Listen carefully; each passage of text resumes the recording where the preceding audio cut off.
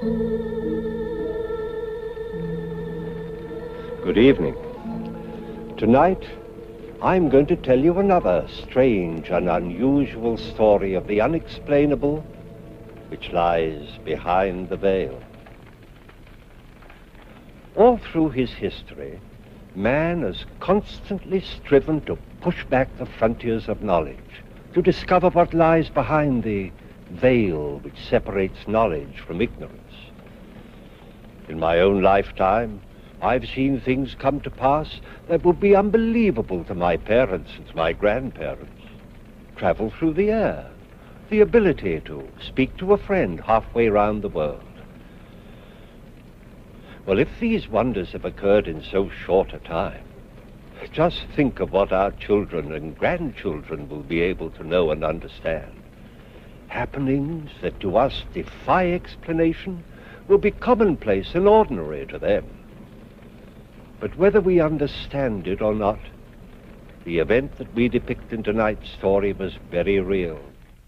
It started with a cry for help, a plea to Almighty God, and following that, to a mortal. To a man referred to by the peasants of a tiny Italian village as Il Dottore.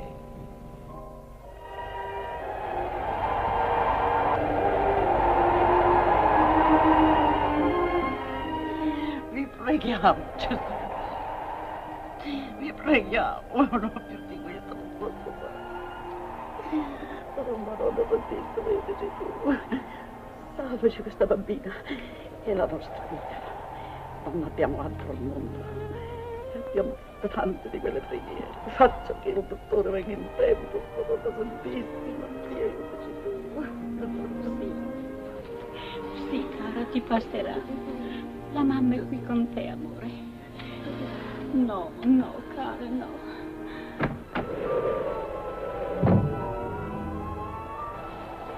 La mamma, tu è con te. Signora, how long has she been like this? All day off and on. Has she eaten? No, she won't take her food. Nothing. Nothing. Mamma mia, look. Madame, il dottore. Il dottore. Io te quiero. Dottore.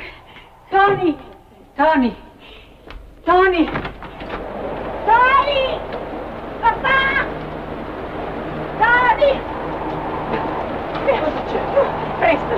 Go to the doctor. Go to the doctor. Presto. Call the doctor. What is it, Mama? It's Francesca. She's worse. But the truck is broken down and it is 2 miles to the doctor. You want your sister to die? Do you not have 2 good legs? Stupido! Fava presto! All right.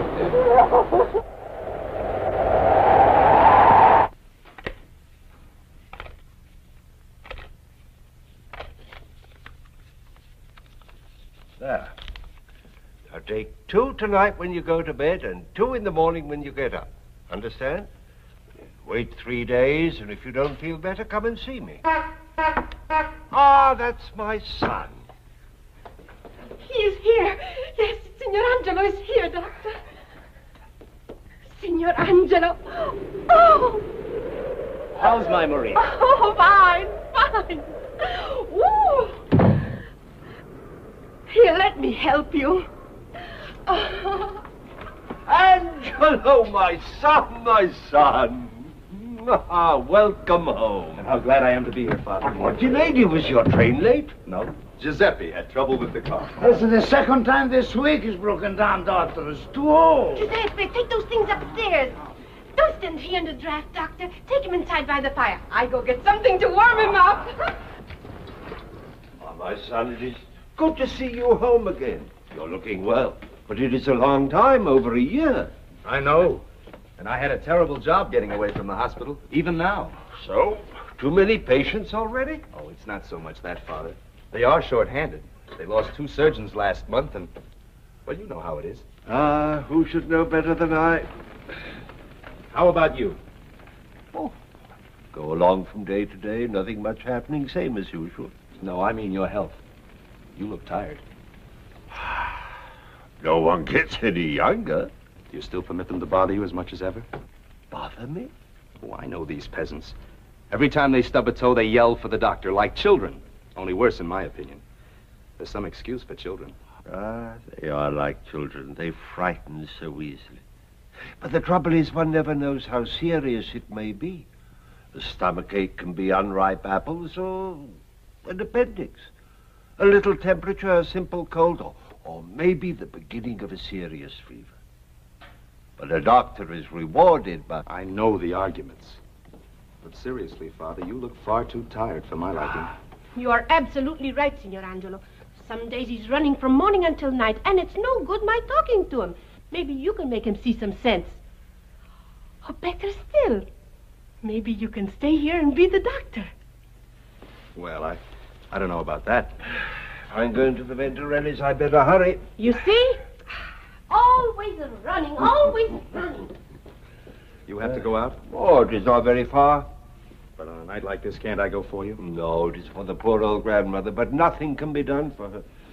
Well, in that case, can't you miss just once? Listen to that wind. There's a storm blowing up. The poor soul counts on seeing me every evening. If I missed just once, she would have a bad night. She's not too many left. Well, here's to the future. And here's to that long rest that I'm going to see to it that you have. Ah, and how are you going to manage that? Come back here and take my place? And bury myself here in this...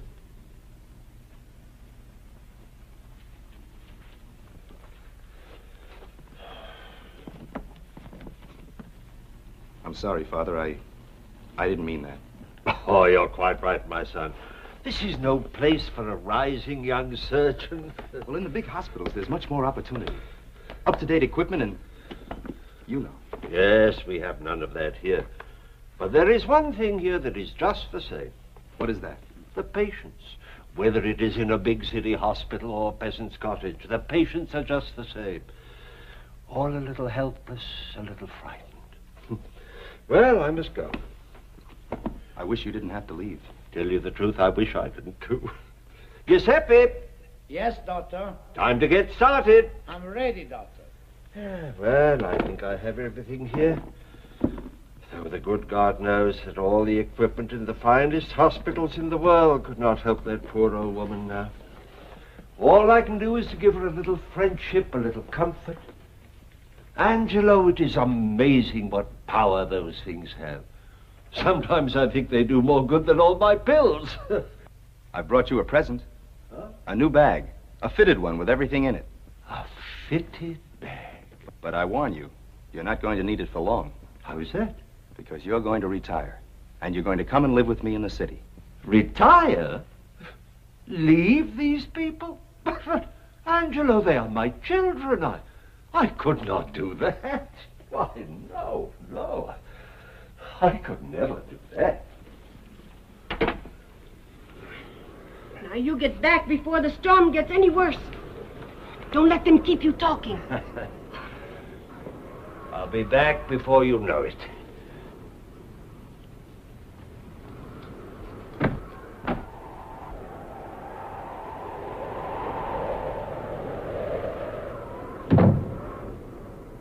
Ooh. Ah, what a night.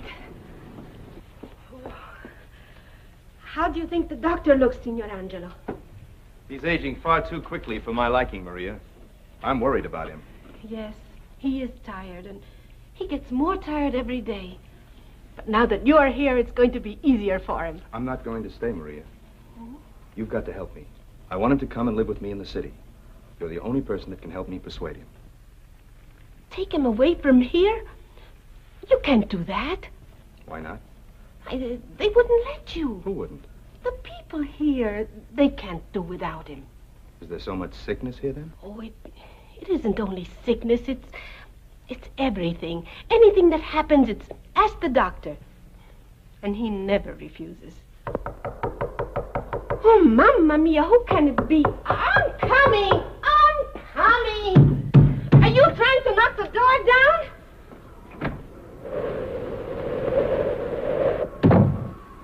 Tony Bianchi, what do you want? The doctor, he must come at once. The doctor is not here. But he must come. But how can he come if he's not here, stupido? What's the matter, Tony? Buenos Aires, Signor Angelo.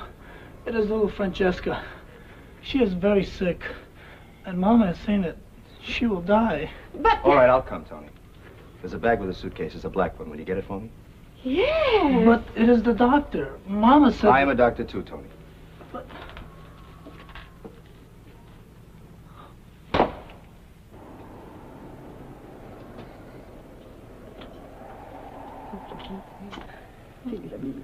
Tanto soffre. He is very sick.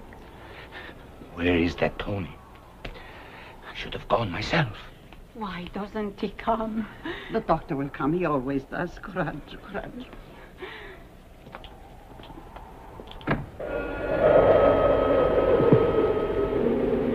Dottore! Dottore! Santa Maria! Madre di Dio, salvate la mia bambina!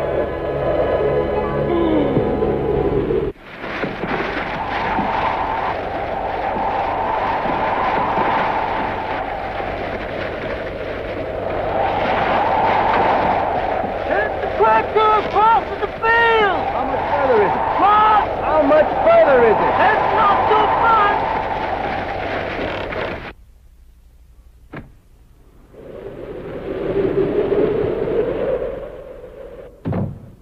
Here, let me help you with your coat. Be careful, Maria. The doctor says he's hurt.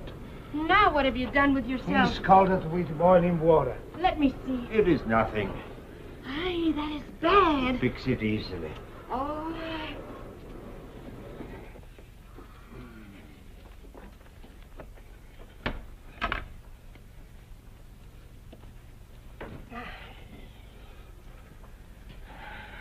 Let me do this for you. You're so careless. You won't be able to use this hand for a while. Giuseppe, go get the doctor's slippers. Come and sit down, Doctor. Where's Angelo? Upstairs? No, he went out. Tony Bianchi came for you. Francesca, the little girl, she is sick. And Angelo went? Yes. Did Tony say what was wrong with the child? No. He just say that she's very sick. But you know how they are. They are always very sick. Shall I put the car away, Doctor? No, Giuseppe. Maybe I better go myself and see. What? You go out again on a night like this and with that hand scalded? Did Tony come in the truck? No, I don't think so. You mean they walked in a storm like this? They are both young. Now you stay right there, no nonsense. I hope he'll be all right. Of course he'll be all right. He's a doctor, isn't he? I know, but... You worry too much. Now you stay right there and rest, and I'll go finish the dinner. Giuseppe, take the car and go down the road. You may be able to pick them up before they get there. Yes, Doctor. In any case, wait and bring Angelo back. Va bene.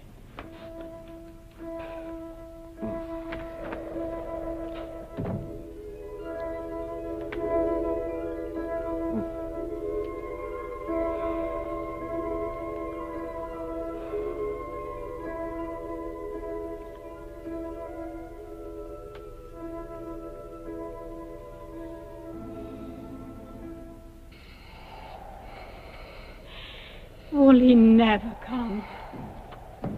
Il dottore. Il dottore. Dio sia ringraziato, il dottore.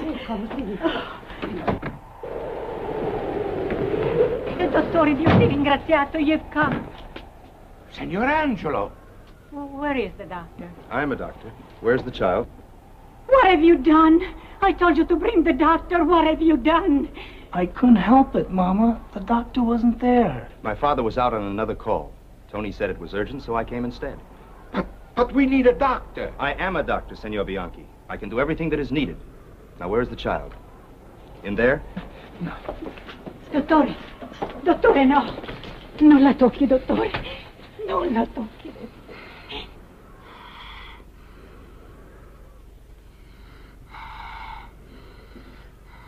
My baby. My baby. Just a minute. Let me look at her. No. You must not touch her. I'm not going to harm her.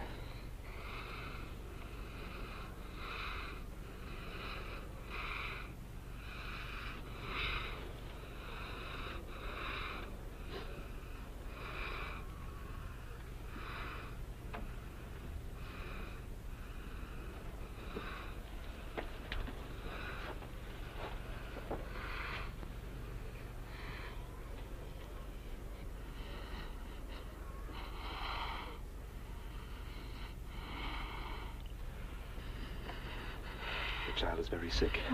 I'll have to be quick if I'm to save her.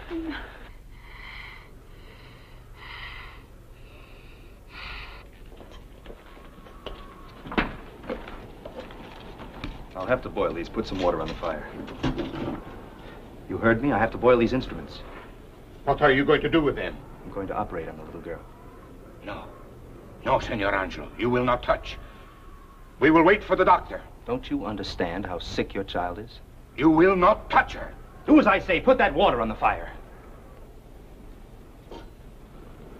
Of all the stubborn fools! We will wait.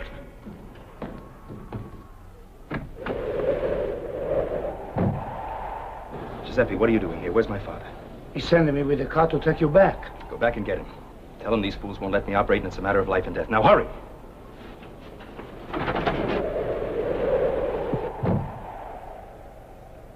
Now will you put that water on? We wait for the doctor. There won't be time then. This way they'll be ready for him.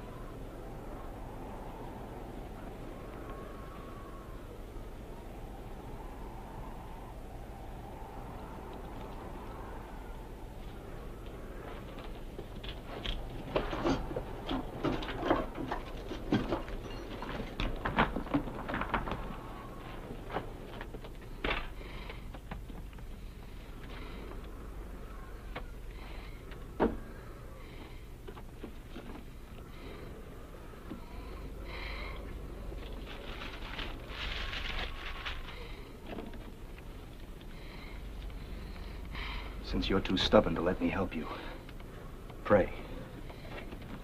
Pray that my father gets here in time. Un miracolo, Madonna Santa, un miracolo. Ti prego. È una nonna che ti prega. Oh! My baby's going to die. My baby's going to die. Oh, no. No, Giuseppe. No, non morirà, no. Vedi, just... Senor Angelo, Get out. I say you must not touch her. I can't wait any longer. You must not touch her. Stop, you fool. Your child is dying. 1 minute, 2 minutes, she'll be dead. Do you want her dead? Do you want to kill her? Il dottore! Disgraziato. Dottore.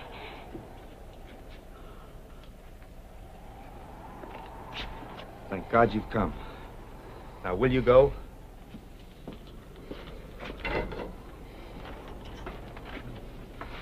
I'll have to be quick. It's diphtheria.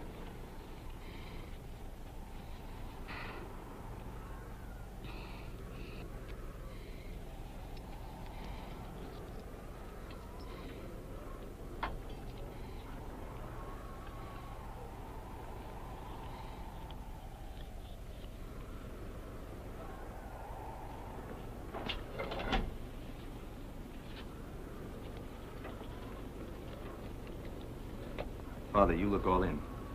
You better go back with Giuseppe. I'll clean up here. It'll take some time.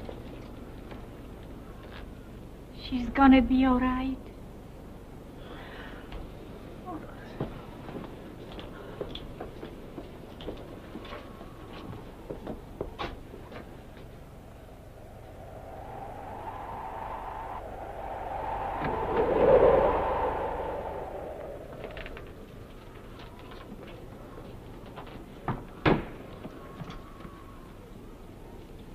You'll have to see to it that the child has absolute quiet. You understand? Has Giuseppe come back with the car yet? No, Signor Angelo. Are you not going to wait for the car? No, it's probably broken down again. I'll be back in a few hours to see how the child is. My father's too tired to come. He's completely worn out. I'll have to come alone. You understand?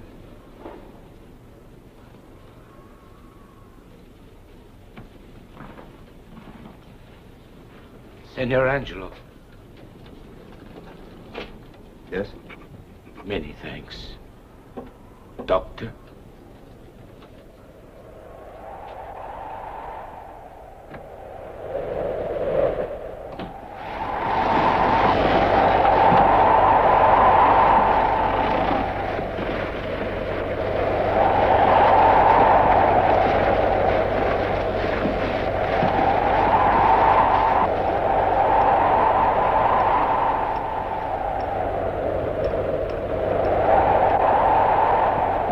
the matter this time, Giuseppe? It's the car again, Mr. Angelo. I can't start it. Where's my father? At the house.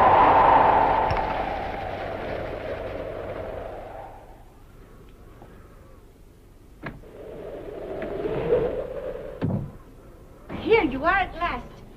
I saved dinner for you. I hope it hasn't spoiled. How's Francesca? She's fine. Is father all right? Yes, he's inside, but where's Giuseppe?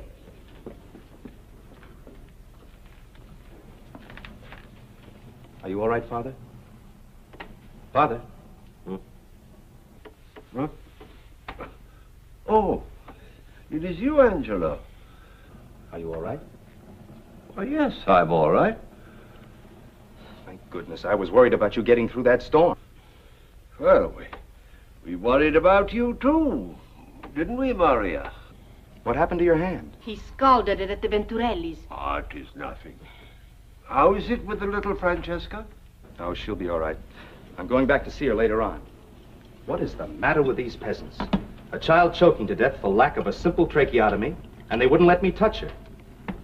Thank goodness you showed up when you did. Another minute, and I'd have had to knock out that crazy Bianchi to save his own child's life. And when I saw the car was broken down and you had to come back through that storm, What's the matter? Didn't Giuseppe bring you back? No. He never returned to the Bianchis after he took you home. I passed him a mile up the road. Why? What's wrong? The doctor hasn't been out. Not been out? You were with me, Father. What's the joke? What is this? I have been asleep here all the time. Ask Maria.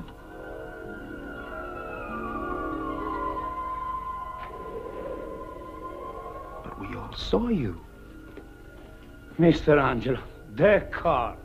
I couldn't get to the doctor as you told me. I hope everything was all right. A man may well doubt what he sees with his own eyes, but when reliable witnesses give confirmation, it's difficult to disbelieve. The elder Dr. Maccabienti, however, didn't doubt this strange occurrence. He believed in the truth of the statement that he had made to his son. In the treatment of a patient, faith is often more important than medicine. It was enough for the good doctor that whatever the reason, one of his people had been saved. He didn't question, he accepted. Dr. Angelo did not as yet have this understanding. It puzzled and annoyed him to be unable to arrive at a scientific explanation. Well, he never did. But his acceptance by the peasants as the young dottore did bring him around to his father's way of thinking. The glamour of big city medicine gradually lost its power, and he stayed with his father to help what soon became their people. True happenings as this one, on which tonight's story is based, occur much too frequently to be passed off lightly. Time and again in my research I've encountered reports of cases of this kind which have been thoroughly documented by reliable authorities. The explanation? There is none. At least, not one yet known to us.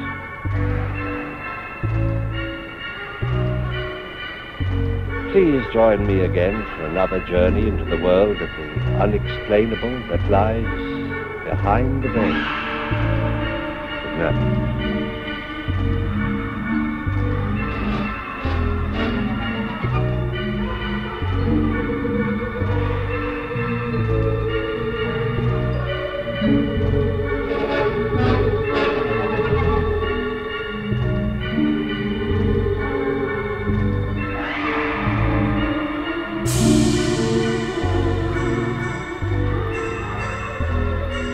Thank you.